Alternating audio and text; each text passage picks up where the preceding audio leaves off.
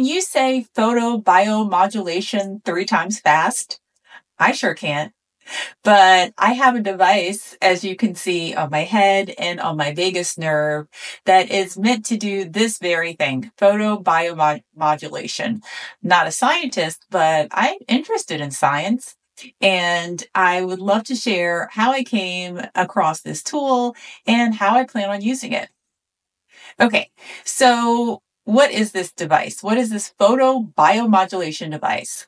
This device basically takes photo, which is the red light, infrared light, at a level that can penetrate both your brain and your skin here. So I have 2 devices. I have one on my neck and one on my head.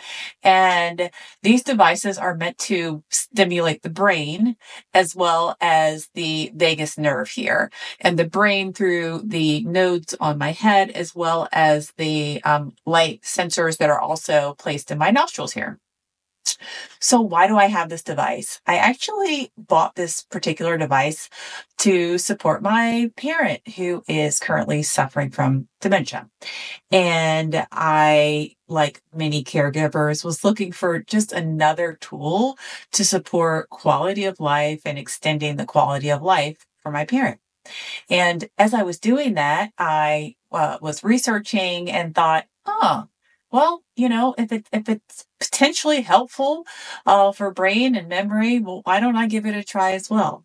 And so as I was doing some research, I found that it's great to potentially boost moods and supporting, challenges with depression and anxiety, as well as through the vagus stimulation, help with overall stress reduction. But what I found even more interesting, and where I plan to study myself along this journey, is how this tool may impact some of the work that I'm doing in leadership development.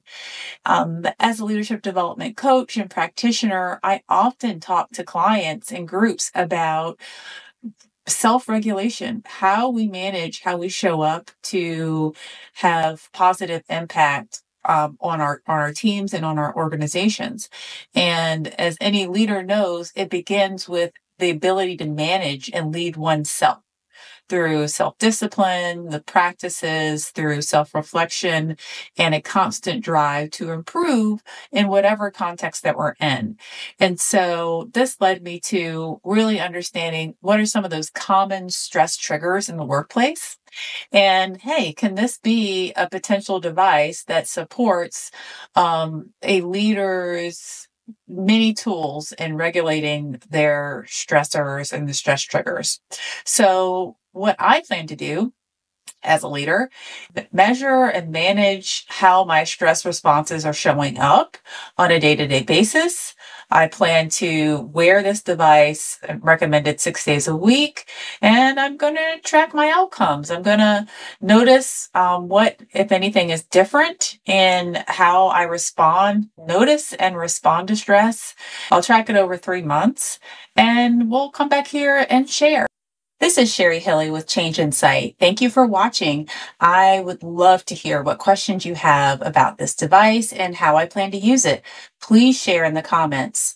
Also, I often post topics related to professional development, especially for those in organizations who are searching to find their voice and looking to step into their leadership. Check out my website, changeinsightllc.com, and connect with me for more tips and resources on how you can step into your power at work.